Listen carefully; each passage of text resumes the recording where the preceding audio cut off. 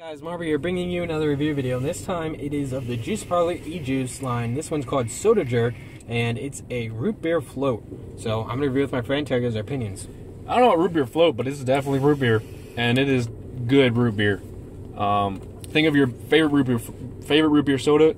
That is it. It is root beer. Yep. And it's just like drinking root beer. I swear to God, it comes down your throat, and it's delicious. It's really good. Now, I have to mention that it's the name is Soda Jerk, all right? Go ahead and show him. I just want to show you that this is what this is. I mean, this is. You gotta screw it. I know I am. I gotta unscrew it. All right. Oh shit.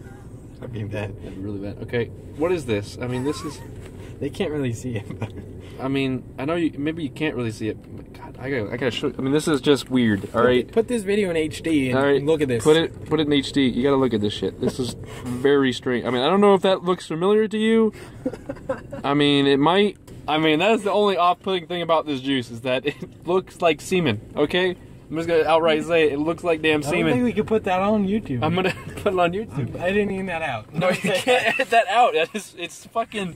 I have to say it. I mean, it's a really good flavor, but I mean, it could maybe change the consistency and look of the juice. I mean, we're not joking about. I mean, come on, you saw it. Like, this will be another review video. Marvel out. You just want to end it like that? Yeah.